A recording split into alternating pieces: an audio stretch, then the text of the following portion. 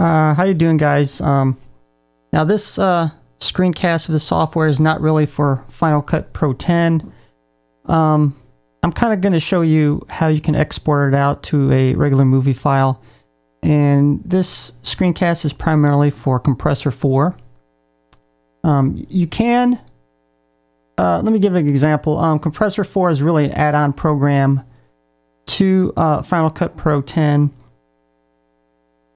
You can still export it from Final Cut Pro 10 without using Compressor 4. But it is a bit limited in what it can do, and I'll show you here. If you go to the Share menu right here, you can actually export it different ways. You can actually also do it straight to YouTube, Facebook, video sharing sites. Reportedly, it's people say it's actually a slower way of doing it. It's easier to export it as a file and upload it yourself. That's, you know, some of the things I've heard. Obviously, you can do a DVD and Blu-ray. You don't have any menus for that. It's just straight to play on a DVD and Blu-ray player. Now, if you just want to export it to a regular movie file, you can do that, export media, if you don't want to do any of the above. And this is actually where it's kind of limiting what you can do. And obviously, we're going to export as a video and audio file. And here we can choose how to export it. And it is kind of limited in Apple ProRes. Now, I use Apple ProRes as the primarily way to edit, which is an editing format for Final Cut Pro 10, which I normally, that's the file format I edited it in, so I import it as a ProRes. And for you guys that may not know, ProRes is very large file sizes. Depending on the length of the movie files, you know, it goes, you know, it could be as much as 80 gigabytes just for, you know, one video. Normally I think mine are around 27 by the time I import it. So as you can see, it's going to be very large. So to me, you know, exporting it as Apple ProRes is not going to cut it for me. Even when I use H.264, I usually normally do about an 8 or 10 minute news video.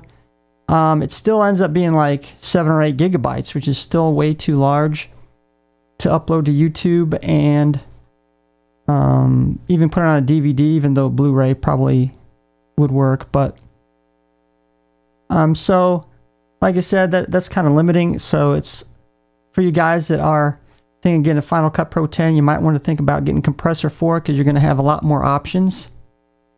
And we're going to take a look at that now. So here I already have a finished news clip, and this has been done, you know, much earlier, but I still have it imported into Final Cut Pro 10. So what you can do to go to Compressor is go to your Share menu and go to Send to Compressor, and it'll just strictly import it into Compressor 4. And this is what I really want you guys to look at. And if you look on the left-hand side, I could expand that out for you. But now look at the top left-hand side. You'll see looks like one of those clipboards that, you know, you hit during the, you know, the beginning of the movie. That's actually the file itself. You can actually just open Compressor 4 by itself and put a movie file by dropping and dragging also. But we just selected Send to Compressor. And down here, lower left-hand side, okay, you got two tabs. One is Settings, the other one's Destinations. And okay, Settings, this is where you get all your presets. And let me expand some of these. Okay, you can export as Apple devices, and you got different quality, standard definition, high definition, could be Apple TV, iPad, iPhone, strictly to a audio podcast. You just want the audio. I guess you got disk burning. You can actually stream this live, HTTP, motion graphics, MPEG format, I guess MPEG 2, MPEG 1. Okay, I guess you got podcasting for Apple device. ProRes, I guess you can export it back to ProRes again. Now, I normally use, which is called video sharing services. And these are probably the most useful right here. And of course, we got 1080p HD, 720p HD, large 540p, standard definition, and video sharing is the smallest file size.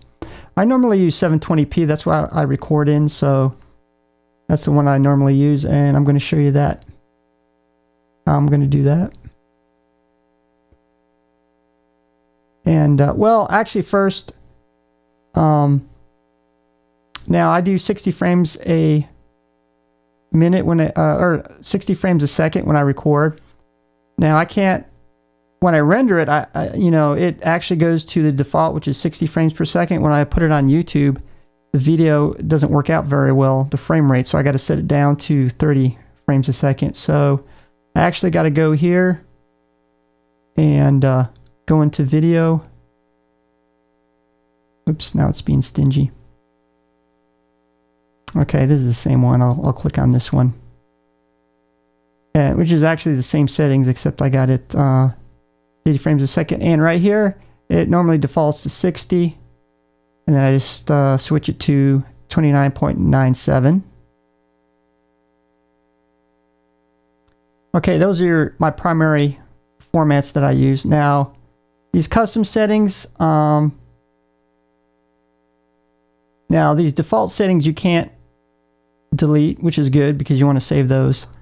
I just change it in here and I save it as a preset, which actually comes down here, which is custom.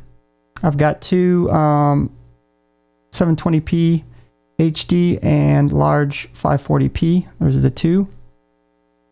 So all you got to do is take your preset and you just drag it up here. Drag settings and destinations right there. And it'll just take a second. And we're getting the spinning beach ball of death. Oh, that's not good.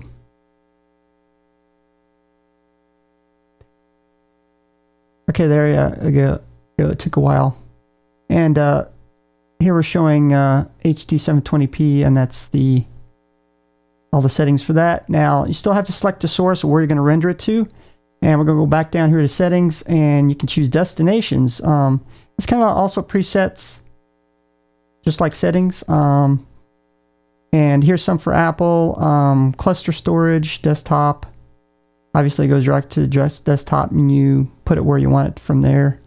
Source and user movies files. And you can also edit these as custom presets as well. And I've already got one down here, which is, it actually goes to my movie hard drive that I put my downloads and on my recorded video.